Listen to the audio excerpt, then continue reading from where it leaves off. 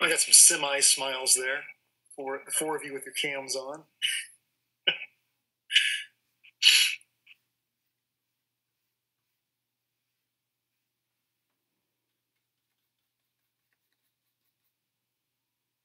Well, was y'all able to have the other class today, or were there still issues? Went okay? Good. Good.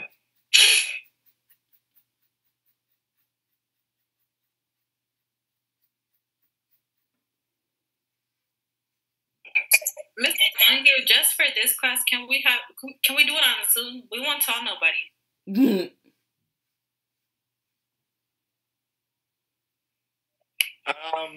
I wish I could say yes, but for now, I've got to mind my P's and Q's because I already got in big trouble for using it. But let's see, okay?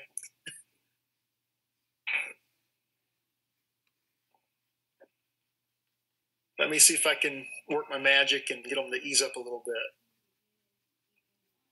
There he goes. It's going to look a lot better.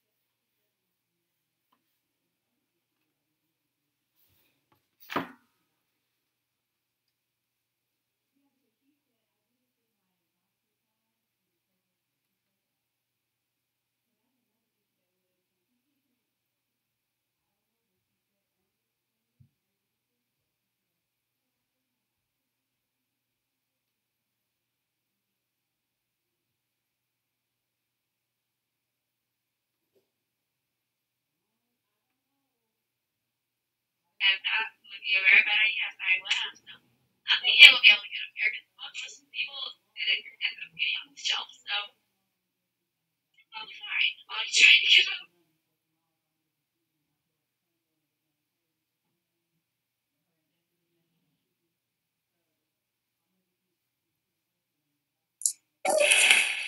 It amazes me how laggy this thing is.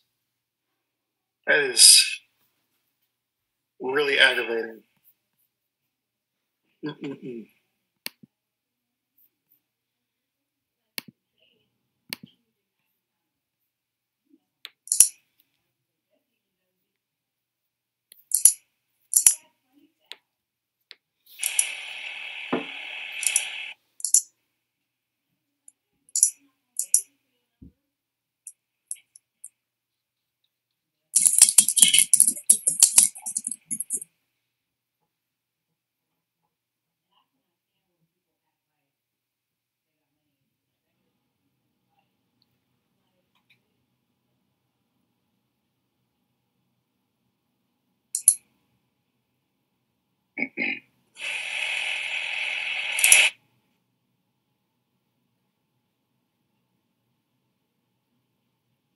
We almost got everybody here.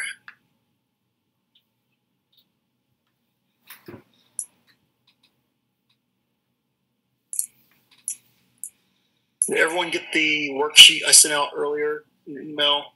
Good.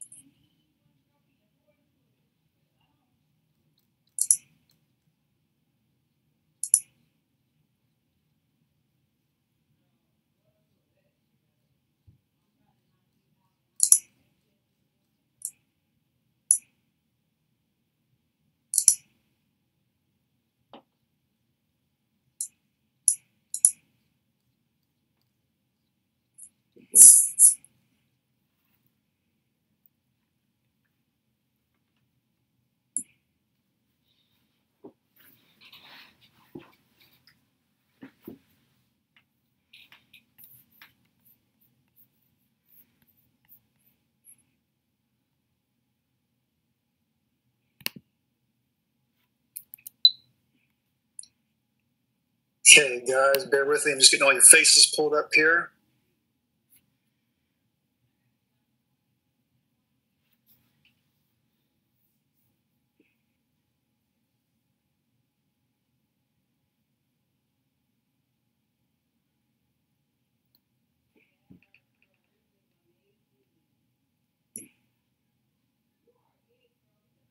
Okay. All right, everyone can hear me okay? Audio's okay? We good to go? Excellent. All right, so let's jump right back into it, everybody. This was the slide we left off on last time. So we're going to talk a little bit more about some of these joints located in the hand and the wrist, as well as the elbow. We're going to rename some of the element and actually classify them based on those joint classifications that we did go over in that first chapter last week. So looking at these very first ones here, we have once again our distal interphalangeal joint and our proximal interphalangeal joints. So those are all classified under that ginglymus or hinge type joint as IP joints, either the distal interphalangeal or proximal interphalangeal 1 through 5. All 5, whether they're distal or proximal, fall under the ginglymus or hinge type joint classification.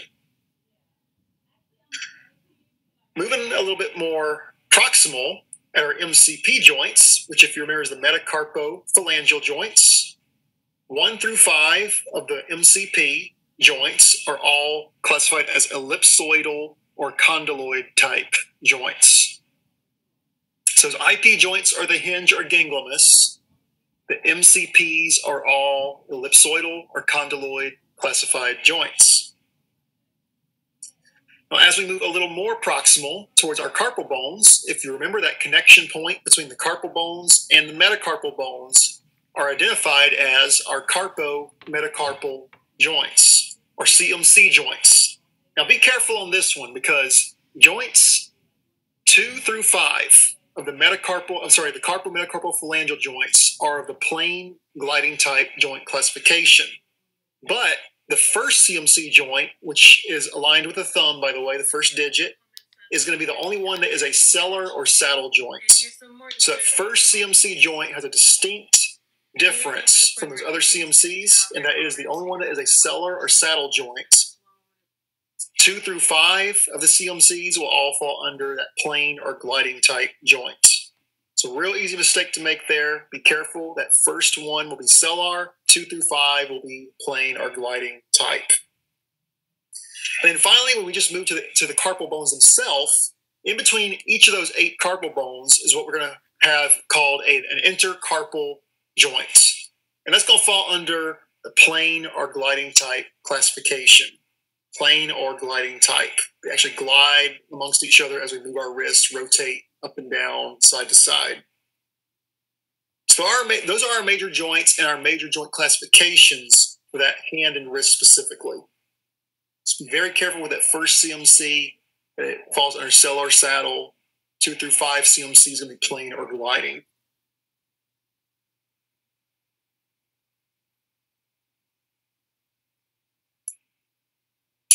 So we move down proximally to the radius and the ulna. We do have the radiocarpal joint. That's found literally in between the radius, which is right here. Let's see if I can get a drawing tool.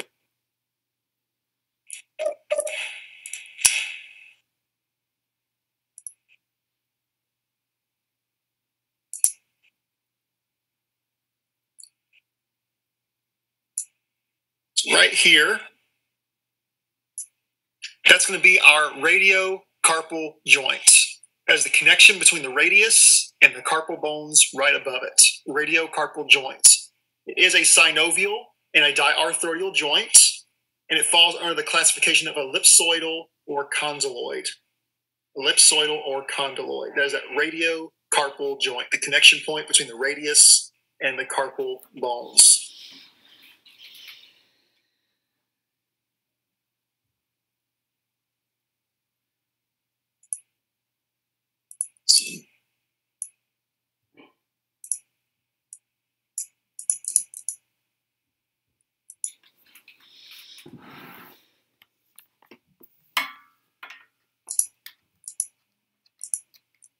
Okay, so when we go all the way proximal to the elbow itself is going to be a synovial or diarthrodial joint.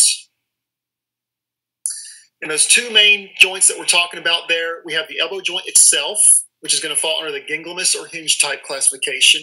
But we also have that proximal radio-ulnar joint where the radius and the ulna come together. That's going to be a trochoidal or pivot type joint. So elbow joint, which is the humerus connected with the radius and the ulna, is a hinge or ginglymus type. And that proximal radio-ulnar joint is going to be the trochoidal or pivot type joint. That allows us to rotate our forearm, essentially. And both those are under that synovial diarthrodial classification as well. Can you explain that again, sir? Yes, so the elbow joint is going to be a ginglymus or hinge type joint. The proximal radio-ulnar, which is where the radius and the ulna come together near that elbow, is going to be a trochoidal pivot type joint, which allows us to rotate our forearm in circular motions from left to right. Both of those joints, the elbow joint and that proximal radio-ulnar joint, are classified as synovial, and they both are diarthrodial. Diarthrodial. They have that free range of motion. You know what diarthrodial means, free range of motion.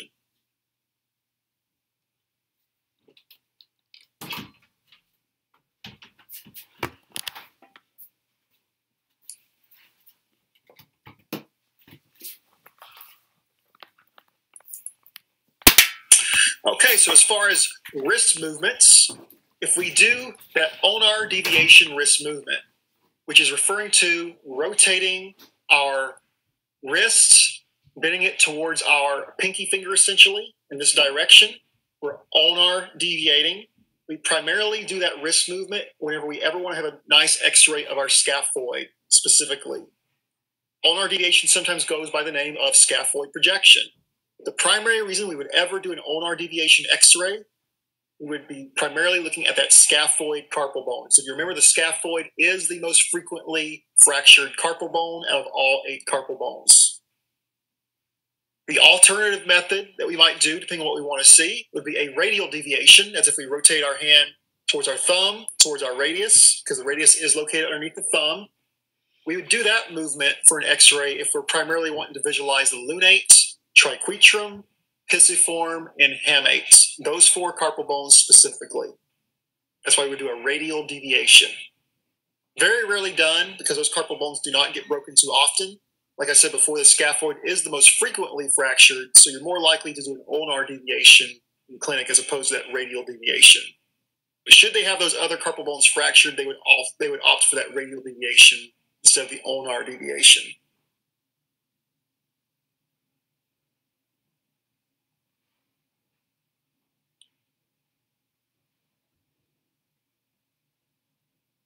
And just another thing to make note of here, guys, if we're doing that ulnar deviation, whenever we bend our wrist towards the pinky and the ulna, that's what we call a medial movement. Versus if we do that radial deviation, where we bend our wrist towards the thumb and the radius, that is a lateral movement. Lateral movement. And the reason for that is, that may not make sense because you're looking at yourself right now, like when I turn my hand inward like this, isn't that medial? We're basing that on anatomic position. Anatomic position where the palms will be outward. Therefore, if I bent my wrists towards my radius in an anatomical position, that's a lateral movement. If I bend my wrists towards my ulna, that's a medial movement. Does that make sense? We're basing that on anatomic position. So don't let that fool you, because most of the time you do these on the table in a PA, and that can be confusing is the way you're looking at it. But we still base it purely upon that anatomic position.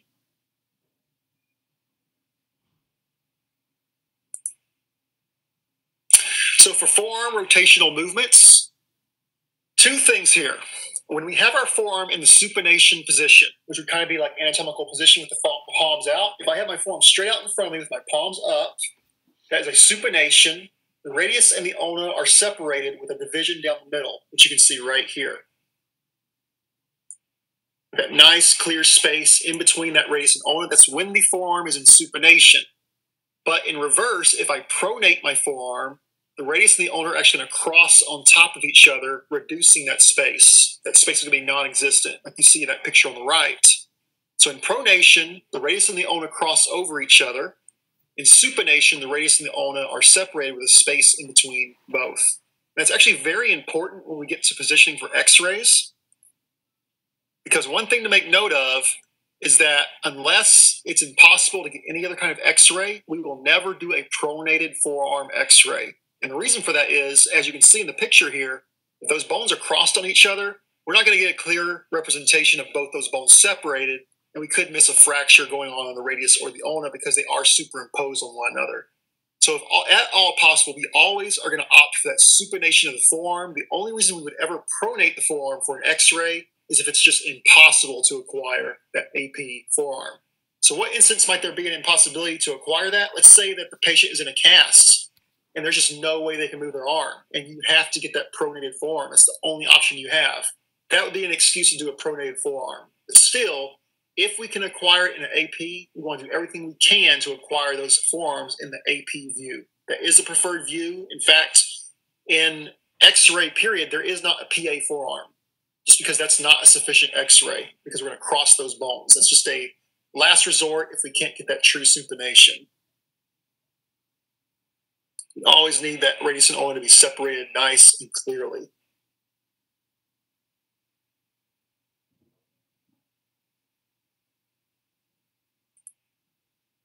Okay, so these 3 X-rays right here, this is a 3-view elbow. We have an AP and 2 obliques. So thinking about our anatomy a little bit here, let's look at the very center image. This very center image is an AP view. This is an AP elbow.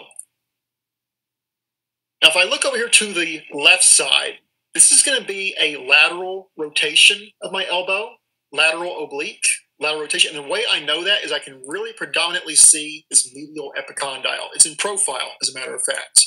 As I rotate my elbow laterally, the medial epicondyle is shown in profile very clearly. If I look over here on the right, this would be a medial rotation oblique of the elbow. And the way I know that is that the radius and the ulna begin to cross upon each other right here in that distal aspect of the forearm. And the way I know this is an AP is I have this nice, clear, beautiful space between my radius and ulna that tells me that arm's in a true AP. Both epicondyles are in profile, as opposed to the one over here on the left. So this would be, I'm sorry, it's so hard to write with this cursor. Oh.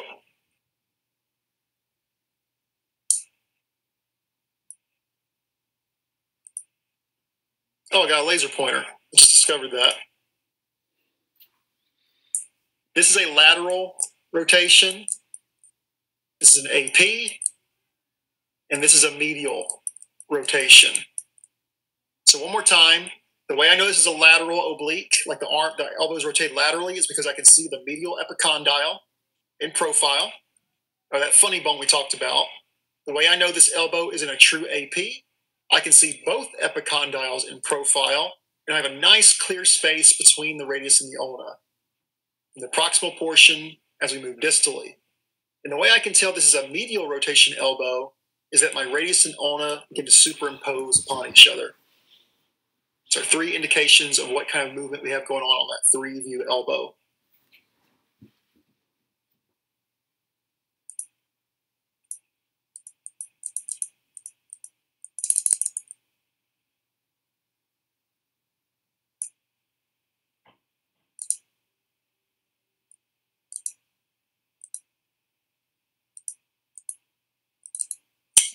There we go. Okay, so sometimes on an X-ray, we will see what's called a wrist fat strip. Now, more often than not, you cannot see these. These are very hard to visualize on an X-ray. So I would never ask you to label this on an X-ray because it's very rare to actually see them. But do be aware that sometimes people have more prominent fat strips that do show up on X-rays. And these are the locations, or rather, this is the location where you would find that fat strip. We have what's called a scaphoid fat strip. It's literally located right next to the scaphoid, which is right here and right here. And then we have what's called a pronator fat strip. That's found anterior to the radius and the ulna. You see on this lateral. You're only going to see the pronator fat strip on a lateral wrist. You're only going to see the scaphoid fat strip on a PA or oblique wrist. And very rarely, even then, you're probably not going to notice it or see it because it's actually very hard to visualize those on X-rays. But they are there. Let's go ahead and label them and identify them. For me personally, I would not ask you to label one of those on an X-ray for an image review because it is very rare to see those. Just be aware that they do exist and know where their location is. Scaphoid fat strip is right next to the scaphoid. Pronator is anterior to that radius and ulna near the wrist.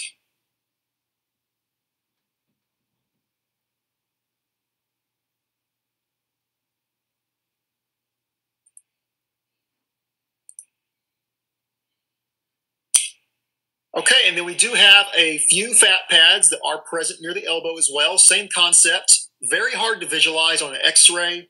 Some people it's more predominant than others. We do need to know what they are, where they're located, but as far as labeling on an X-ray, same thing. I would not ask you to label these on an elbow because it is very, very rare to actually see these very clearly. Even with these outlines, if I took these outlines away, you would barely be able to make those out. But as far as the fat pads that are present on the elbow, we have what's called the anterior fat pad, which is at C here. The anterior fat pad is anterior to the humerus on a lateral view of the elbow. We have the supinator fat strip, which is located anterior to the radius on this lateral elbow. And then behind the radius and the ulna, we have what's called the posterior fat pad because it is located posterior to the humerus as well as posterior to the olecranon process of the ulna right here. And speaking of which, before I move on here, can anybody see something wrong with that X-ray? Does anybody see some pathology? Anybody knows what's going on there? It's fractured. It is fractured right there at the ulna, as you can see right here. there's a very nice fracture close to that olecranon process along that trochlear notch, splitting that in two pieces. We're going to go over these type of fractures in a little bit more specifically. I've got some more examples to show you. Okay, so let me quiz you real quick on a few of the things we talked about. Who can tell me, I just mentioned this a while ago, what's the most frequently fractured carpal bone in the wrist? Scaphoid. The scaphoid. That is the most frequently fractured carpal bone of all 8. All right, a little more complicated here. The third carpal bone on the proximal row from the lateral aspect of the wrist, in other words, you're going lateral to medial, would be what? Triquetrum. Sorry, I'm about to sneeze. Excuse me. You said triquetrum? Yes, sir. You are correct. It is the triquetrum on that proximal row, which is that lower row on the wrist, the third one. Okay, the ulnar notch is located at the what? Ulnar notch. Does anybody remember? Proximal end of the radius. It's going to be the medial aspect of the distal radius. That's a very, very, very small piece of anatomy. That's not one I'll ask you to identify. But do make sure you know the location of it, even though we're not going to identify it on x-rays. If I was to ask you in a textual format, that ulnar notch is on the medial aspect of the distal radius. That's where that ulna is going to fit into the radius and form that joint space. All right, which of the following structures is located on the distal humerus? The distal humerus. Capitulum. The capitulum or the capitulum. You can say either way, by the way. So the other 3 choices there, styloid process is located on the distal radius and the distal ulna. They each have their own styloid process. The olecranon process is located on the posterior aspect of the ulna. Coronoid process is also located on the posterior aspect of the ulna, forming that trochlear notch between the coronoid and olecranon process.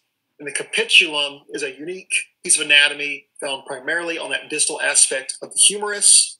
Right next to that capitulum would be the trochlea.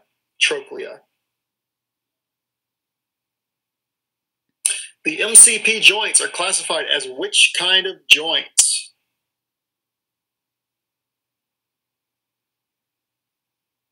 Ellipsoidal. It's going to be ellipsoidal, correct. Ellipsoidal. Make sure you remember both those names because I can throw either one. The plain names plus the scientific names. The IP joints or interphalangeal joints are classified as which kind?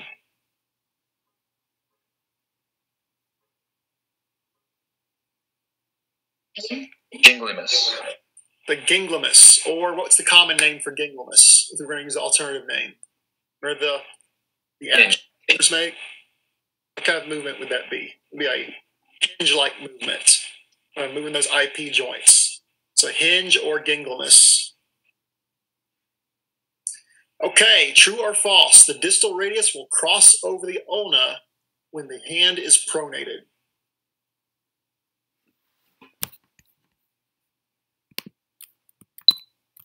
True. That is true. Just a little bit extra words in there. Just trying to see if you're paying attention. It doesn't matter if I say distal or proximal guys on that, or even midsection. The radius will cross over that ulna when that forearm is pronated. So no matter what area of that radius ulna I'm asking about, if that hand is pronated, if that arm is in pronation, those 2 bones do cross over each other. Okay, so we're going to get a little bit into positioning here. We're going to talk about some different positioning aspects, and then we're going to move on to doing some anatomy review together. On some of this anatomy, make sure it's nice and fresh on your mind. We're going to go over that worksheet together.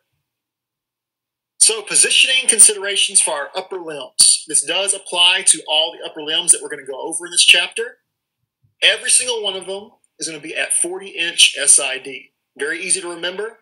We're not doing anything at 72. Every single projection we're going over on the upper extremities In fact, I'll go even further. Every projection that you're going to learn this semester is going to be at 40-inch SID. So you don't ever have to worry about any of those 72-inch SIDs. Everything we're doing this semester is 40-inch SID. We, of course, got to have gonadal shielding. Some people will ask for more. If they do ask for more shielding, you can give them that nice lead jacket to cover their whole chest and neck. But gonadal shielding would be the minimum that we want to go ahead and provide for those patients. 4-sided collimation should be done when possible. The reason for that, we are dealing with much smaller body parts. Therefore, if we leave that collimation wide open, we're going to decrease that quality and increase the dose. So, for example, for a finger, I want that nice, small collimation so that finger just going to light up on that x-ray. If I leave my collimation field wide open, the finger is going to become muted, washed out. It's not going to have that nice, fine detail that I'm looking for on these upper extremity exams. The long axis of the part should be to the long axis of the IR. In other words, if you have a long body part, you should make your cassette lengthwise to accommodate for it. And the patient ID and side marker should be visible. We don't have to worry about those anymore. That's old school in X-ray, but that's talking about a little block marker, which you see right here on this cassette. Used to, back in the old days, they would put these little markers that had the patient's names on them, and you'd have to be wary of where you're positioning that for an X-ray because it could cover up anatomy. So you don't have to worry so much about that last one. That's a very old school statement. Because these days with the digital X-rays, we don't have to worry about that anymore.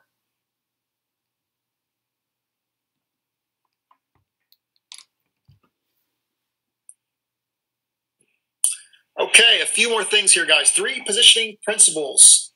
Our parts must be parallel to the IR. The CR must be 90 degrees to the part and the IR, and we must utilize correct CR centering. If that doesn't make any sense right now, we're going to go over that more specifically when you get to the actual specific position. So don't focus too much on that yet. Just know those are what we call the 3 positioning principles when we're considering doing X-rays on trauma patients specifically. This is for trauma patients specifically. I don't think I said that at first. Trauma patients specifically. We are going to go more into detail on that and explain exactly what we're talking about there when we get to it. For exposure factors, we must utilize a medium KV range. That's KVP specifically. That range should be from 50 to 75 on analog, which would be CR, computer radiography. If we're using digital equipment, that KV range is going to be 55 to 80. And when we get to each of those body parts once again, we're going to specify what the exact KV range should be per body parts. We do need to go ahead and start memorizing those KV ranges. That is very important to getting quality X-rays on these upper extremity exams. We are going to always utilize what's called a short exposure time. When you do set these techniques on the control panels, KV and mass, there is a seconds key. We want to utilize the lowest amount of time to get a nice quality image. If we use a long time on these upper extremities, it's going to burn them out. We won't really visualize them very well at all. We're also going to use what's called a small focal spot. That is another button that we do push on the control panels. That's telling the machine that this is a small body part. It's going to make the necessary adjustments to deliver that quality image that we're looking for on those small upper extremities. As far as patient care, when we're ever dealing with a fracture, we're always going to provide support above and below the fracture sites. If you've ever had a broken arm, broken bone anywhere on your upper or lower extremities, as you know, it's very hard to support that yourself. You don't want that hanging off of anything. You want to provide that proper support to reduce the amount of energy that can occur, and as well as that's going to help you get a more quality image. If that patient isn't screaming and hollering and freaking out from the pain, because, like I said, if you've ever broken a bone, it is not very fun. It's very painful, and some of these fractures do get quite severe. We're going to go over the types of fractures here in a little bit. Some of these fractures are actually coming outside the skin, bleeding all over the place. So we got to make sure we provide that proper support for each of those types of fractures. We can help our patient out, make them as comfortable as possible, because just to give you a warning, these people are going to come in with their fractures on their arms. Their arm's going to look like it's shaped like an S because it's so badly fractured, and they will not have any pain meds given to them. Sometimes they will, sometimes they won't. So we got to make accommodations for that to make them as comfortable as possible in the circumstance, which can be quite difficult. I don't know if any of you have done fractured arms yet. It can be quite a challenge if that patient does not have pain meds and they're less willing to work with you because they are in so much pain. Okay, if we're doing an x-ray on an upper extremity and the patient has a cast, and I apologize, it's a little hard to read. If they do have a cast, we have to do what we call cast conversions. In layman's terms, what this means is that we're going to increase our KVP on the control panel by a certain amount, because when it comes to a cast, we're adding an extra layer on top of that skin. We have to penetrate through more layers to get to the bony anatomy and visualize it on an x-ray. So we do utilize what we call cast conversions. And we have three major types of casts listed right here. We have the small to medium dry plaster casts, the large or wet plaster casts, and the fiberglass cast. Depending on what kind of cast that is, and this is where critical thinking comes in because we have to pay attention to this. If a patient does present with one of these types of casts, you've got to raise your KVP by this range that I have listed here to accommodate for that extra layer and be able to visualize the anatomy better. Because cast x-rays are notoriously very ugly, especially when we see these fiberglass casts. They are not radiolucent at all. They show up quite badly. We've got to provide that extra bit of penetration power to be able to penetrate through that cast and hopefully get as good a visualization of that fracture as we can and the surrounding bones and areas. So for small to medium dry plaster casts, we're going to raise that KVP by 5 to 7 exactly. If they have a large or wet plaster cast, we're going to raise that KVP 8 to 10. If they have a fiberglass cast, we're going to raise that KVP by the lowest amount of 3 to 4 kV. And even then, it's still going to be pretty ugly on an x-ray. You're going to see that when you do x-rays on casts, but this does help a little bit as far as giving a much better quality image to accommodate for that cast showing up very badly on that x-ray.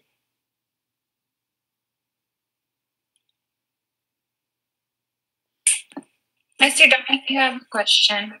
Sure. My mom a while ago, she broke her wrist, and whenever she went to go get it checked out, the tech, he removed her cast to take the x-rays. We're going to be doing that, or is that like doctors? I am glad you brought that up because the general rule to that is you never remove a cast or sling unless you have direct permission from the doctor first. Now, you will see some techs out there go ahead and do it. That can create a very big liability issue. If, for example, you were to remove that cast or sling and you further injured the patient's arm, like you broke it even worse before getting permission.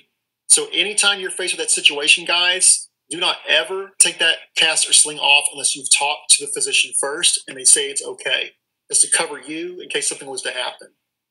So you're going to see techs out there do it by themselves. Don't ever put yourself in that situation. That can cause a lawsuit, essentially, because if you were to break that arm worse because you didn't really know what you were doing, as you can imagine, that would cause a lot of malpractice suits coming your way. So always get permission first. Thanks for bringing that up. That's a great thing to bring up. Okay, a little bit of trauma terminology here, guys. We are going to go over some different trauma cases and different pathologies that you will see in relation to upper extremities specifically. So first one here, we have what's called a dislocation. Most of you know what a dislocation is. That's when there's a displacement from the actual joint, such as if the elbow is dislocated, the humerus becomes dislodged from that joint space where the radius and ulna is located. That's a very common displacement of joint dislocation. Another very common one would be the humerus in the shoulder. We'll talk about that next chapter. Obviously, anywhere there's a joint, there can be a dislocation. The fingers can become dislocated. All those different joints we've talked about can result in dislocation if that injury is severe enough. Now, we also have what's called a subluxation.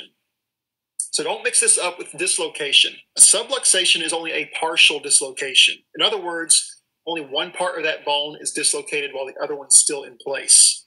So a dislocation is a total displacement. A subluxation is a partial displacement. A sprain. Does anyone ever hear sprain their wrist or sprain their ankle? I have. That hurts. So what is that exactly? That is a rupture or a tearing of the connective tissues. It's not a bone that's been dislocated or broke. That's a rupture or tearing of connective tissues. Sprains do hurt.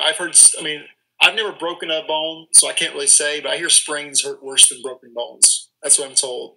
I have sprained my ankle a few times before. It was very, very painful. And that fourth one you see there is a contusion. You'll hear them throw this term out a lot when you're in the hospital. A contusion is simply, guys, a bruise. If you have a bruise anywhere on your body, that is a contusion. And that is without fracture. Without fracture specifically. Just a plain old-fashioned bruise is a contusion.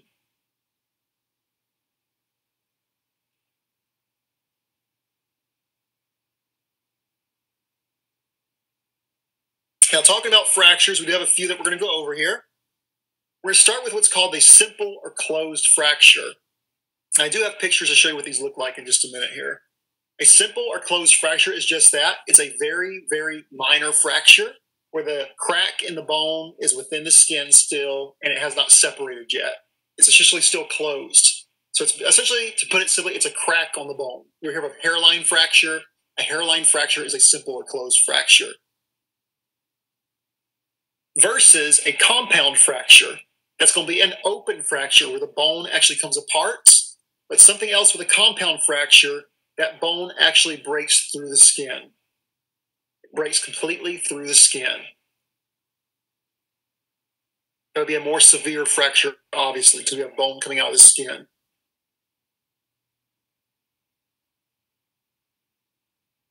Then we have what's called a comminuted fracture. A comminuted fracture is when the fracture is so severe that the bone actually splinters upon itself and becomes crushed. So if you ever see wood splinters, it looks just like wood splinters. Little shards of bone are going all over the place. It becomes crushed upon itself.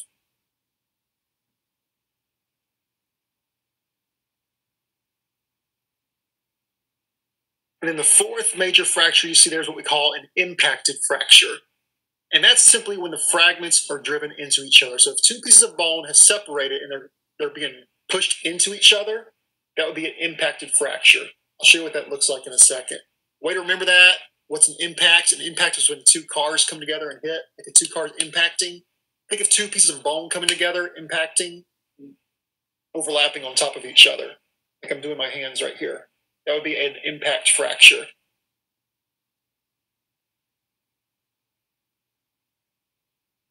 So that's going to be the four most common types of fractures you will see when it comes to upper extremities. Types of anatomy we're talking about here in this chapter.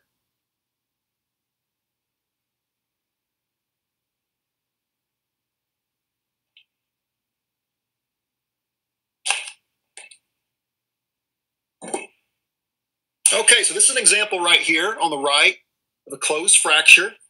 It's a very simple hairline fracture. The bones are not separated. They're still closed. Thus, it's called that closed fracture.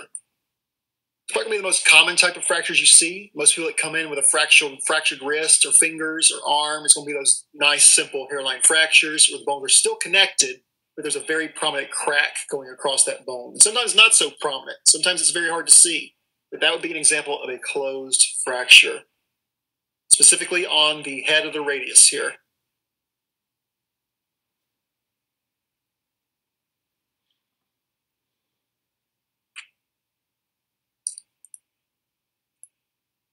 Come on, WebEx.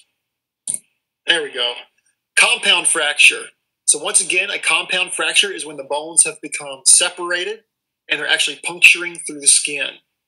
You look here on the left, we have the ulna that's become completely separated from the wrist. It's actually coming out of the skin right here. Completely. Very painful, very hard to see if you've never seen one of those.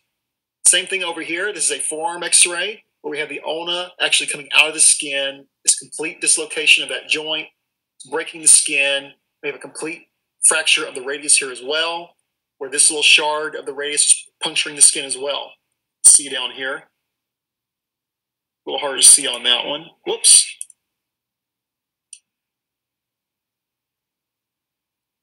Well, there we go. That's coming out of the skin right there. And this as well. It's those compound fractures.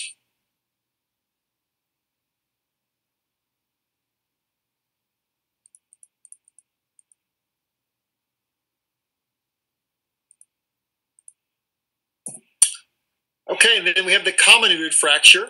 That's where that bone's going to start fracturing. I'm sorry, it's going to be fractured, but it's going to start splintering and crushing upon itself. And it actually looks like a bunch of wood that's splintered. It's that key characteristic. It's actually splintered shards of that bone. It doesn't necessarily come out of the skin. That can be within the skin, as both of these show you. But that key feature is that we have those sharp shards that are splintering off the bone.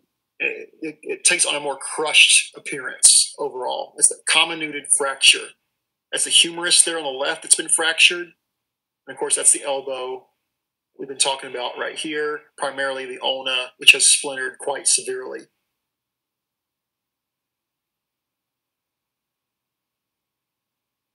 And these can be very difficult x-rays to get. Let me ask y'all a critical thinking question for a second, because you're going to see x-rays come in like this elbow right here. And the doctor's going to ask you to get a true lateral elbow. Now, those of you that have been in lab, you know how to do a true lateral now, right? Where you put your arm on the table, you bend that arm at 90 degrees, you get that nice lateral elbow. Let me ask you this. If a patient came in and they have a comminuted fracture or bone coming outside the skin, and they cannot rest their arm on that cassette because it's too painful, how would you get a nice true lateral elbow? Does anybody know? Use those critical skills for a second. Cross table? Exactly right. You would opt for a cross table. So that's where it comes back to what I was talking about supporting their arm. Let's say their arm is very fractured, like you see here on the right, and they have their arm straight out. They can't bend it because the elbow is completely splintered. At that point, you could put the cassette on the lateral side of the elbow over here, shoot across the table while someone's supporting that arm, and still get a true lateral elbow by shooting cross table. So that critical thinking comes in. That will happen a lot because, it's a miracle they got the x-ray here on this picture, but most people are not going to be willing to bend that arm in that 90-degree angle. Their arm's going to be straight out because they can't move it, they can't support it. You have to build that arm up and shoot it cross table. Cross tables are always your best friend when a patient can't move their arm or limbs. And you need to get those nice, pretty laterals. So doctors will never understand. They'll never understand. They always think that you can just work magic and get a perfect x-ray. Not that you can't. We're here to work magic. But they will expect that from you. Or they'll send them right back to try to get a better x-ray. And then here is that impacted fracture. If you remember what I was saying, that's where two bones impact upon each other and they slide either on top, beside each other. They become superimposed. You see right here, the head of the radius broke off and it slid downward and it superimposed upon the body of the radius right here. That's the view from the lateral, showing you how it became displaced and moved downward. Same thing here, the radius and the ulna are becoming superimposed because of that impact type fracture. Those bones are overlapping on top of each other, are superimposed upon each other. Is that very hard impact of those bones.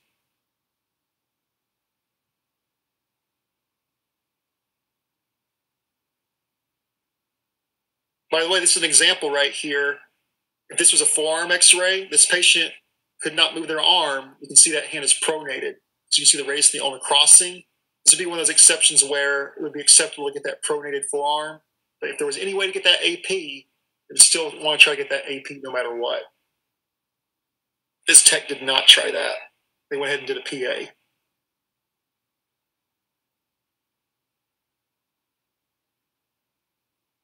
Okay, we do have a few more types of fractures we're going to hit here, guys. We have what's called an incomplete fracture.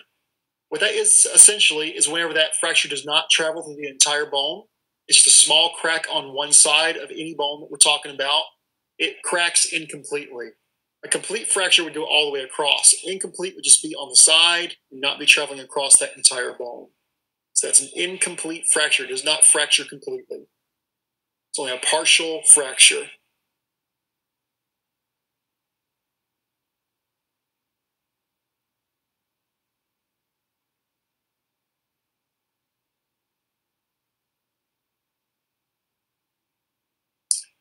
Okay, we have what's called a boxer's fracture. Sure, some of you have heard of a boxer's fracture. It's called that because a lot of boxers acquire this fracture. That's going to be an exact fracture on the neck of the metacarpal. The neck of the metacarpal, or more specifically kind of the body of the metacarpal. You have the head right here, right below the head's the neck. Where on the neck or body portion of any of those metacarpals would be called a boxer's fracture. It's most commonly on that fifth digit, that pinky finger. That is going to be the easiest digit to break, by the way, the fifth digit or pinky finger. And obviously those boxers, they're punching all day. It's what their career is based upon. They're going to present with these boxer fractures quite a bit. You have prisoners come in, they get into a fight in the jail. Most of the time they'll have these boxer fractures because they punch somebody. You know, Punching is not like it is in the movies. Most people that punch somebody really hard end up with a fractured arm, fractured wrist, or fractured hands. In the movies, they can punch people all day. In real life, you punch somebody hard enough, you're going to break your hand, break your wrist. And most of the time, a punch is going to result in a boxer's fracture.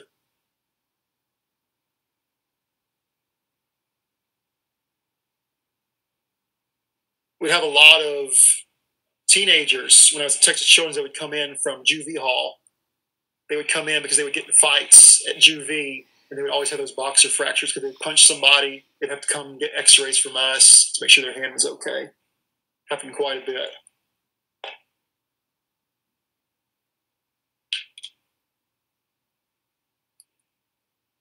All right, two more here. We have what's called a Colles fracture and a Smith's fracture.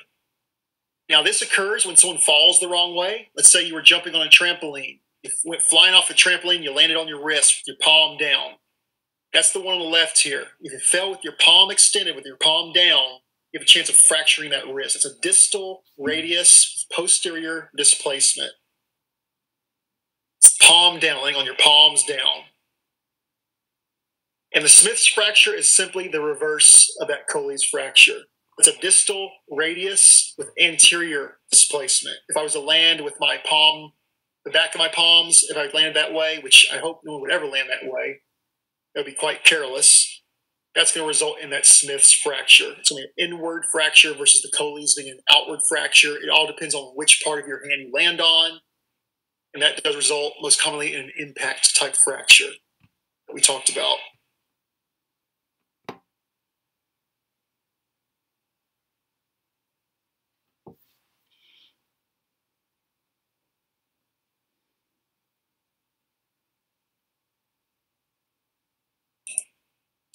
Okay, we do have what's called an epiphyseal fracture. Now, epiphyseal fracture, if you remember, we talked about the epiphyseal plates, or what was the other name for that, guys? Do y'all remember? Growth. Say again? Growth plate? Growth plates. So with that being said, what type of patient do you think would be the most common type to have an epiphyseal fracture? Children. Children. Say again, I couldn't hear you. Like infants, children. Pediatrics. Pediatrics will be the most common type to present with epiphyseal fractures, although it can happen in adults. It's very rare because the adults do have those epiphyseal plates fused. It's most commonly going to happen with children because that bone is not fully fused. It can become displaced if we have an impact that hits that patient in the wrong way. And then the final type we have here is a Salter-Harris fracture. A Salter-Harris fracture is simply a fracture on the base of the proximal phalanx. Fracture on the base of the proximal phalanx. And that can be in any of those digits, any of the 5 digits. It's on the base of that proximal phalanx. It's a little hard to see. There's a little crack going across right there. That'll be the Salter-Harris fracture. You'll see it labeled as type 2. There are different types. I don't expect you to know the different types. There's 5 types total. But just do make sure you make note that that Salter-Harris fracture is a fracture of the base of that proximal phalanx.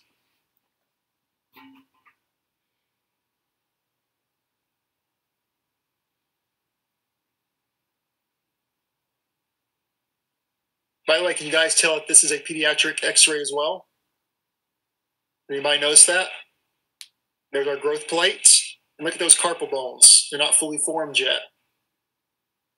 What carpal bone's totally missing there, by the way?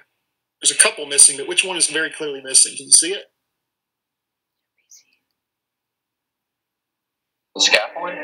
Scaphoid. Scaphoid should be right here. Scaphoid's going to be one of those last carpal bones to develop. There's no scaphoid at all yet. Look how small the trapezium is. Trapezium, trapezoid, capitate, hammates. Pisiform's missing. Triquetrum, lunate, scaphoid's missing. It's kind of cute to see. It's kind of cool to see that. You see it on the little baby's hands, the little tiny carpal bones. They're like little circles. Okay, so let's take a break, everybody. Go ahead and let's do a 7-minute break. We're going to reconvene at 1:54. and we'll do some anatomy review before we move on to positioning. Make sure we're good to go. 7-minute break.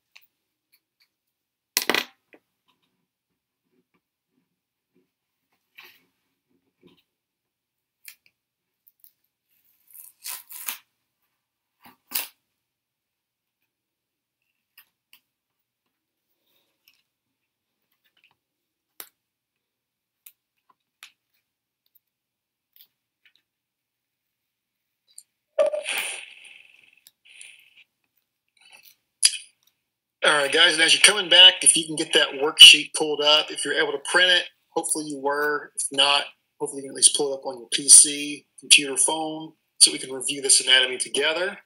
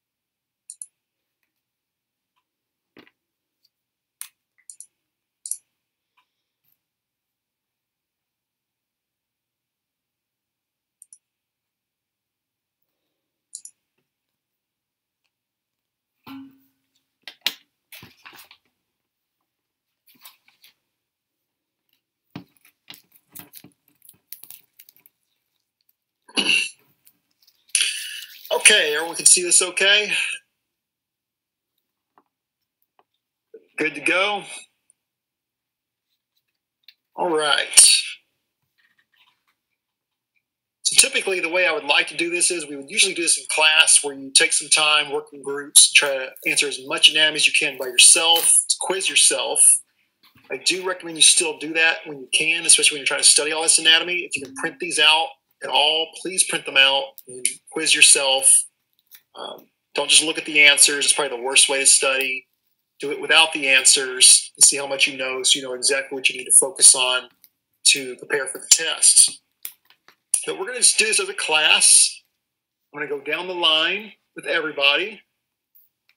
Wait for everyone to get their cams back on. Sias and Sun, if you can put your cams back on. There we go, guys. Good.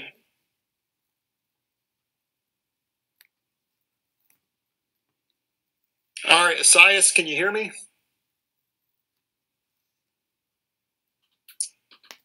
Don't think Asias is logged back in yet. So we're going to go to Aurora. Aurora, I'm going to start with you. Yes. Yes, we're going to start at number 1 here. Aurora, 1 is referring to this entire bone right here as a whole. That's why it has that bracket. What would be the name of that anatomy that 1 is pointing to? If you don't know these, it's okay, guys. We're going to do this together. Just see where we're at so you know what to focus on studying. So, Aurora, what would 1 be? So will 1 be the fifth metacarpophalangeal joint? So close. So the 5th metacarpal. The 5th metacarpal. Oh, what did I say? You said the 5th metacarpophalangeal joint. So this is referring to the entire bone. This is going to be the 5th metacarpal. And, Okay. and that's okay. When it comes to the actual image review, guys, it comes to it. Go ahead and mute if you don't mind. Yep, thank you. When it comes to the actual image review, I'm going to specify if I'm looking for a landmark, bone as a whole, or a joint. So don't worry too much about that. You will know what you're supposed to label. So Amy, let's go to you. What would 2 be pointing to?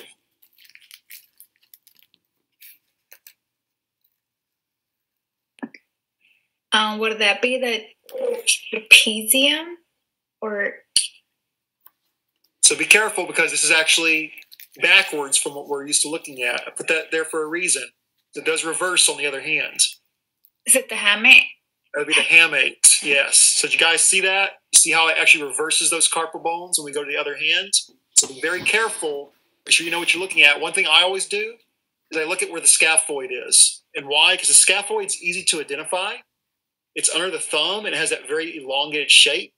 That way it's not going to throw me off when I'm trying to label all those carpal bones. So be very careful when you're labeling those. So Duyan, let's go to 3. Duyan, what is 3? For 3, I put triquetrum. Triquetrum, very good. That's the triquetrum. So right underneath it, superimposed as bed A, what would 4 be?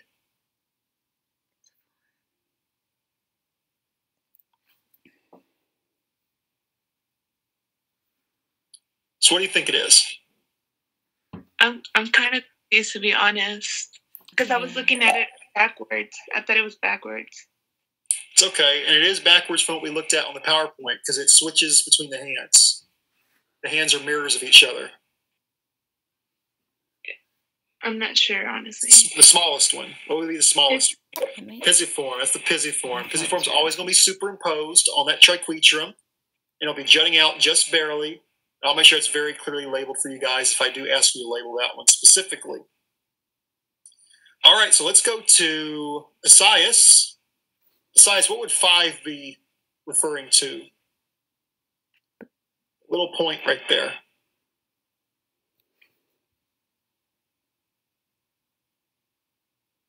Esaias, can you hear me?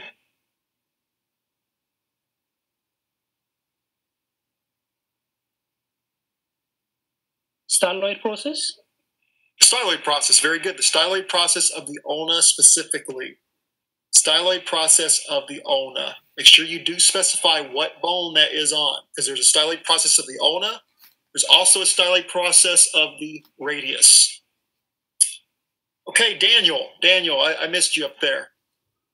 What bone is 7 referring to? Talking about that whole bone, by the way.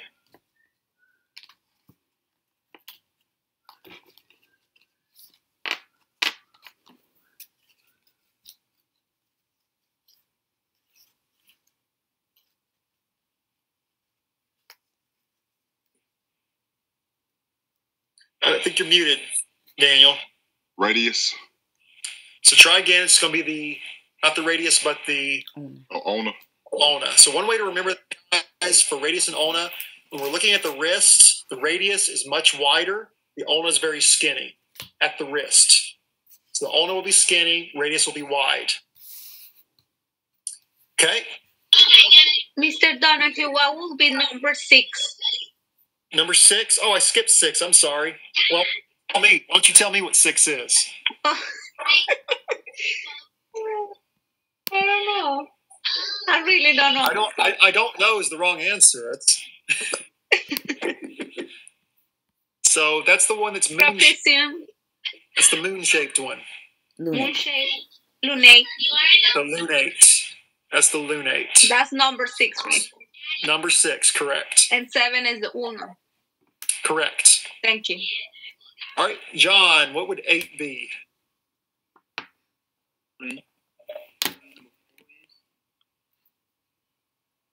Distal portion. Distal digit. Can you hear me? I can hear you. Go ahead. Okay, the distal phalanx of the first digit or the second digit. There you go. Distal phalanx of the second digit. If I wanted to know the specific landmark, guys, that would be the body of the distal phalanx of the second digit. I'm just looking for the bone. You just simply tell me the distal phalanx of the second digit. And I will specify that on your test. So with that being said, Jaleisha, I'm looking for the landmark on this bone for number 9. What would that be? Is it the middle body? The middle phalanx, the body of the middle phalanx of the second digit? Exactly right. Body of the middle phalanx of the second digit. Exactly. Good. Javier, same concept for number 10. What would be the landmark on number 10 that I'm referring to there? Can you hear me, Javier? Yep, I can hear you. I want to say that's the body of the Proximal phalanx. is it the proximal? Yes. I don't know the rest. You got it about halfway there. So that's the body of the proximal phalanx of the second digit. Body, proximal phalanx of the second digit. Okay, Jessley, what about 11? I love labeling those. That's my favorite ones to label. I'm just saying.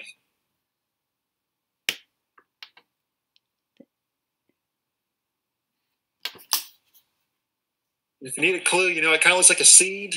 A seed. Remember I talked about those little seed It says more bone. I about it's like sesame something like that. Bomb. I don't know how to say sesamoid. Bone. Sesamoid. There you go. So don't write sesame seed. Don't write sesame seed, but that would be the sesamoid bone. And you don't have to specify where that is. You can just simply write sesamoid bone. For that specifically. Only that one specifically. Okay. Jolie, you are next. What's 12, Jolie? Is this the trapezoid? Close. Not trapezium, but Trapezoid. trapezoid. And if you remember, guys, you're going to start with the trapezium. I comes before O. So 13 is trapezium. 12 is trapezoid. I comes before O. Always start with the trapezium, then move to the next one, which is trapezoid. Okay, I gave 13 away, but 14, Jonathan, what would 14 be? The scaphoid. For 14? Camate. Oh, I'm sorry, I looked at the wrong one. That's the capitate. The capitate or the capitan, El Capitan, I think that's what John said. That's the captain of the ship. That's the biggest one, the capitate, correct. And then, let's see, you already went, Wani, so let's go to Sharon. Sharon, what is 15?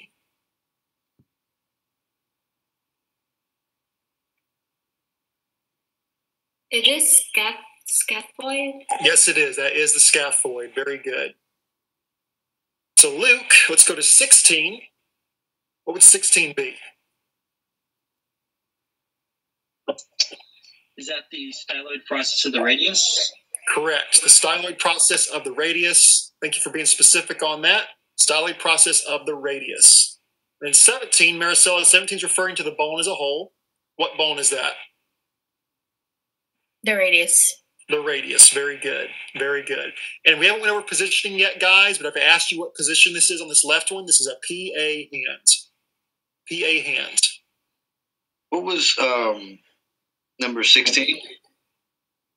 16 was the styloid process of the radius.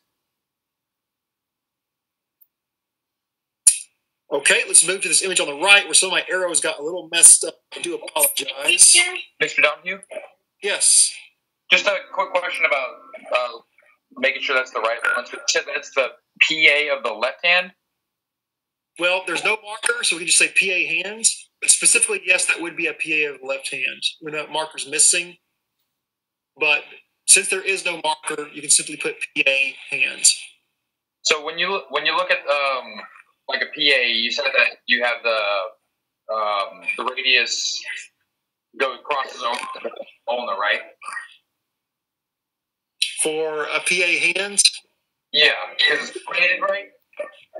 For the pronation, so that crossing is going to take place a little bit more proximal towards the elbow. On the wrist, it is still going to look like it's open. I may not have specified that correctly earlier, but yeah, it is still remain open at the wrist. But as you move more proximal towards the elbow, those bones will cross. Yes. Okay, gotcha. Now, thank you for bringing that up. It's a good point to bring up.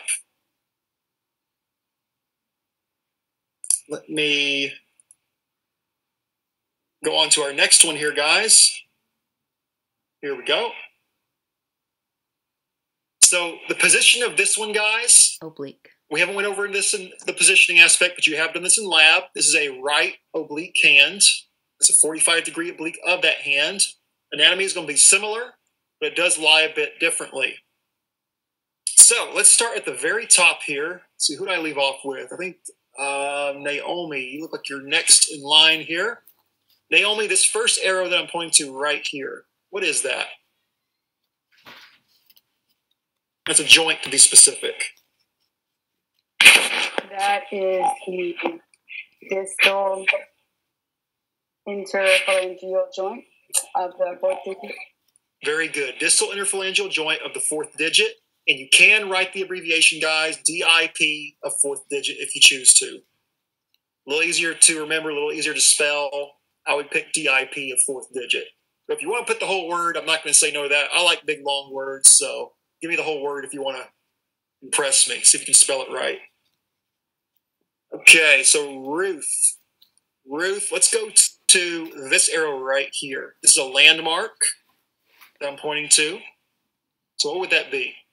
That would be a body of the middle finger. Yes, you're correct. Body of the middle finger. A body of the middle phalanx. Of the 5 digits. You got it exactly right. Good job. Good job. You got it. You got it. I know it's a mouthful there, but you got it. Good. Okay. Let's go to Pamela. Pamela, let's go to this joint right here on this arrow. It's a joint that I'm pointing to. What would that be?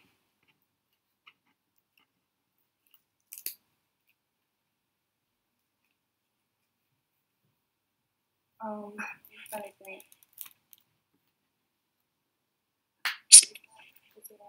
So say it a little louder. I can barely hear you. Can you hear me? There you go. That's better. I'm trying to think. Can you hear me? Oh, no. Yes. Okay. It's not answer. It's not IP. Is it the IP? Oh, you're close. You're close. I don't know. That's all right. So that's going to be the distal. I'm sorry, not the distal. The proximal interphalangeal joint of the second digit. Proximal interphalangeal joint of the second digit, or the PIP of the second digit. So make sure you know the difference between that PIP versus that DIP. People get those mixed up quite a bit. So Shibu, let's go to you. Shibu, this is a landmark on this bone right here. What would that be? Interphalangeal joint of the first digit. So for joint, if I was asking for joint, yes, but for landmark, more specifically, that's going to be the head of the proximal phalanx of the first digit. Head of the proximal phalanx of the first digit. But you were correct if I was asking for joint. That would just be the interphalangeal joint of the first digit. All right, son. Now this round bone here. Once again, it's one of my favorite ones to ask. That's a sesamoid bone. That is a sesamoid bone. Very good. Stephanie, let's go to you. This is a landmark on this bone that I'm referring to.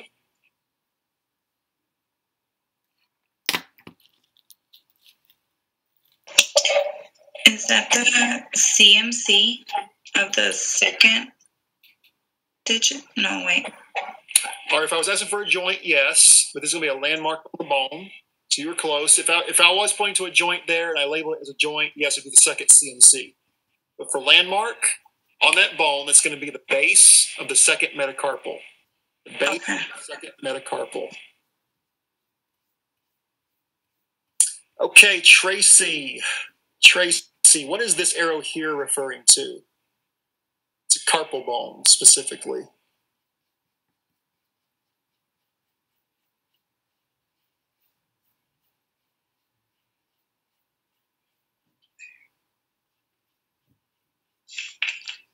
Are you counting there? Can I ask a question? I'm sorry. Capitate. Capitate. Is the capitate the largest carpal bone? What was your question, Ruth? Yes, you said that was the base of the second metacarpal. Correct. Yes, I thought we're supposed to say like base of the proximal. No, we don't add any proximal. So for the metacarpals, we don't have to be quite as specific as with the actual digits. So if we're referring to the parts of the metacarpal, you can say the head of the second metacarpal, the body of the second metacarpal, or the base of the second metacarpal, simply like that.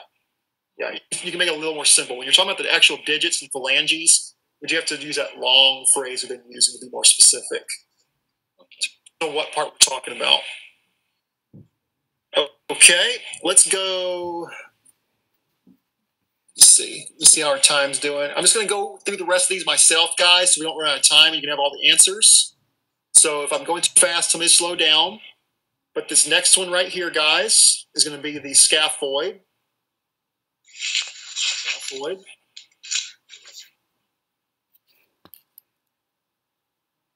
This arrow over here is pointing to the triquetrum. That's the triquetrum.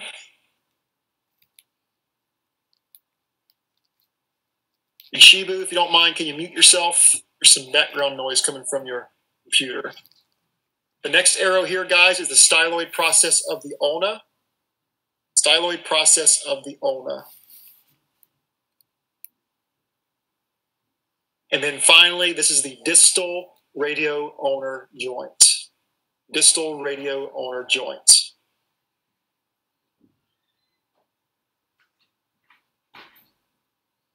And once again, in case you didn't get it, that's a right oblique hand. Right oblique hand. By the way, real quick, can anybody see the fracture on that x-ray? Did anyone see it?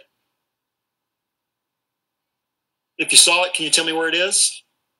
I want to say the first digit. You are correct. And where specifically on that first digit?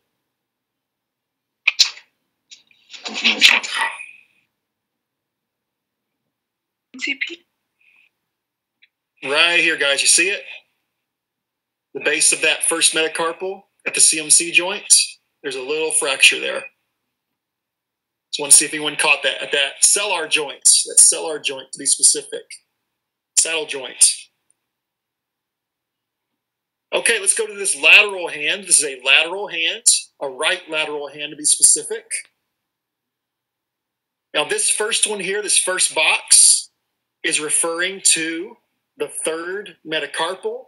But as you can see, these are superimposed. So I'd ask you for, if I asked you this on x-ray, I would ask you for the range of what we're looking at. You just basically tell me that's the metacarpals. On that lateral only, that's the metacarpals. Why? Because they're superimposed.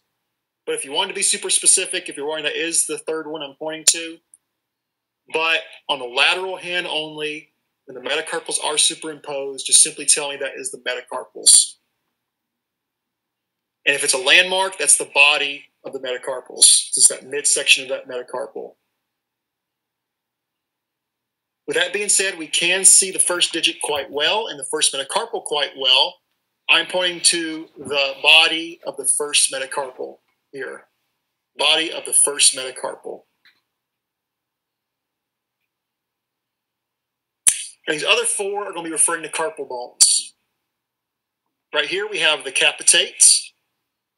This one's the capitate. Over here is the trapezium, right underneath the thumb there. The carpal bone underneath that would be our scaphoid.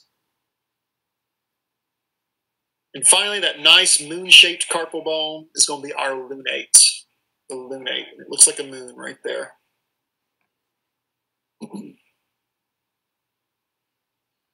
Mr. Donnie, what was the first one? Up here? Yes. That's going to be the metacarpals. And because they are superimposed, you can just tell me metacarpals. If I was looking for an exact landmark, you'd tell me the body of the metacarpals.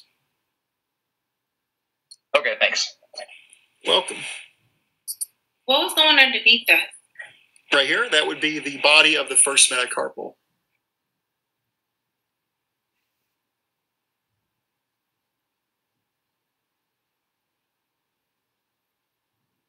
Okay, let's go to this forearm image here. This is an AP forearm. AP forearm. And you will see this first one has two arrows. That's talking about a range of bones. That's just going to be simply referred to as the carpal bones, because it's talking about that entire range of bones in the wrists, the carpal bones. If I had one arrow going to a carpal bone, it would specify exactly what that carpal bone is. But if you see a range of arrows, just like this, you can refer to it as a whole as the carpal bones. This first box right here is going to be the styloid process of the ulna. Styloid process of the ulna. On the right side is going to be the styloid process of the radius. Styloid process of the radius.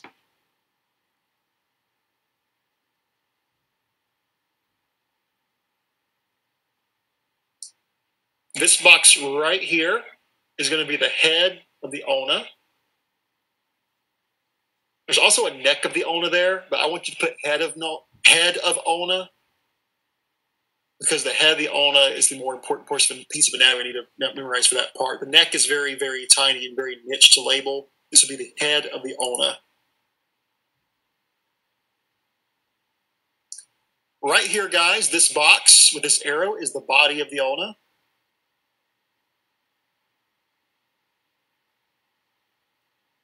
If you move to the right, that is the body of the radius. Body or shaft, by the way. Both terms would be correct, body or shaft.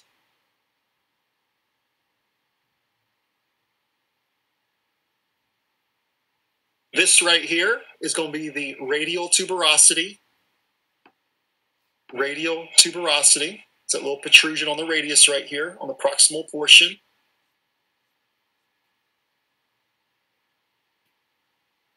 Underneath that is going to be the neck of the radius, neck of the radius. We do see the neck of the radius quite clearly, so we will label that. And underneath the neck of the radius is going to be the head of the radius, right there at that elbow joint, the head of the radius.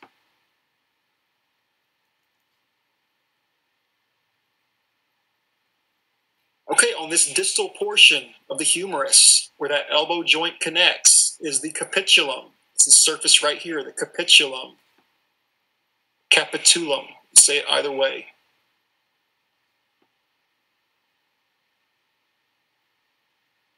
On the other side will be the trochlea. This is the trochlea right here.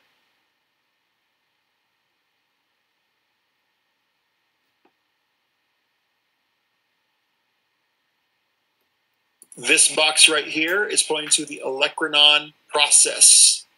Olecranon process.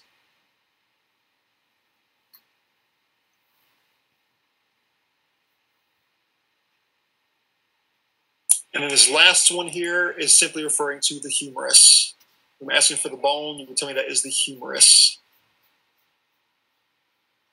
And once again, that is a right AP forearm.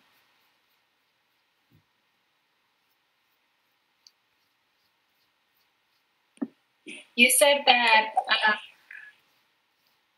number 12 was olecranon process? This one right here, yes. Okay, thank you.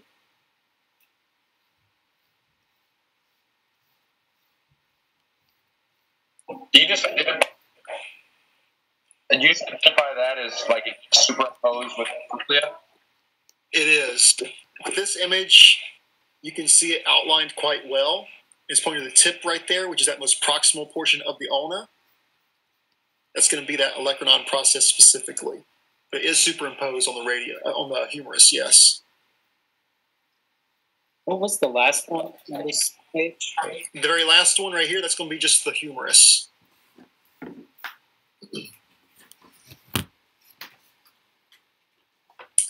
I'm going to go a little faster here, guys. I don't want us to run out of time. I got about 8 minutes to get through these.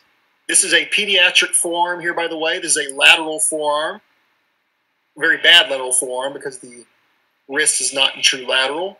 The main thing they're looking at is the elbow here. So let's start at the very top. We have the trapezium. Excuse me, trapezium.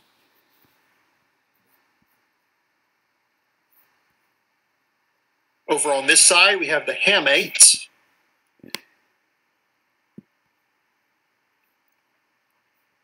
Right underneath that with this arrow is going to be the styloid process of the ulna.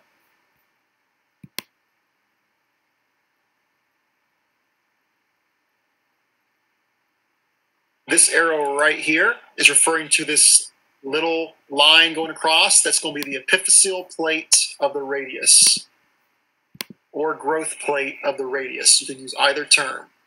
Epiphyseal plate or growth plate of the radius.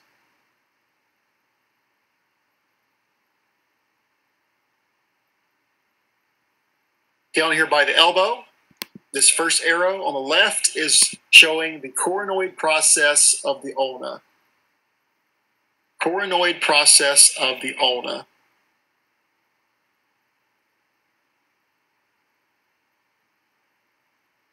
Right below that, we have the superimposed epicondyles of the humerus. Superimposed epicondyles of the humerus.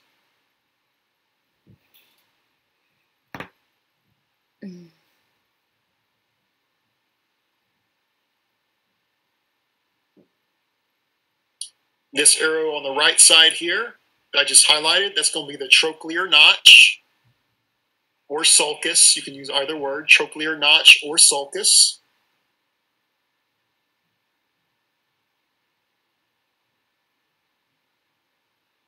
And this last arrow is pointing to the olecranon process of the ulna. Olecranon process of the ulna. And one more time, this is a right lateral forearm.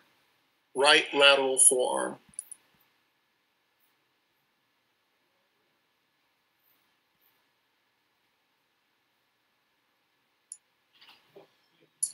Let's go to our last image here, guys. Oh, I'm sorry, we got two more images. Let me hurry up here. We'll go fast. We'll go fast. So the first arrow here, guys, is the humerus. Second arrow, olecranon process of the ulna. Condyle. Wow. Third arrow, medial epicondyle. The arrow right below is the trochlea. The arrow all the way down here is the radial tuberosity. Go back up here to the other side. This is going to be the lateral epicondyle of the humerus, by the way. Lateral epicondyle of the humerus. I didn't say that on the other ones. Those are of the humerus. The capitulum of the humerus. Capitulum of the humerus. Head of the radius. And finally, the neck of the radius. And this is an AP forearm. I'm sorry, AP elbow. AP elbow. Jesus. And let me go over this last image real quick here, guys. If you need me to go over these again, I'll be glad to. Just let me know. Email, text, whatever you need me to do. I'll clarify it for you. This first arrow is the humerus.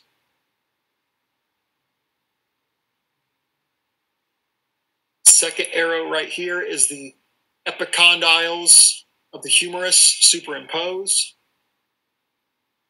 Superimposed epicondyles of the humerus. Right below that, we have the olecranon process of the ulna. Right here, we have the trochlear notch or the trochlear sulcus. Oh, this is my loony. Right above here is the coronoid process of the ulna, which is that little spike there.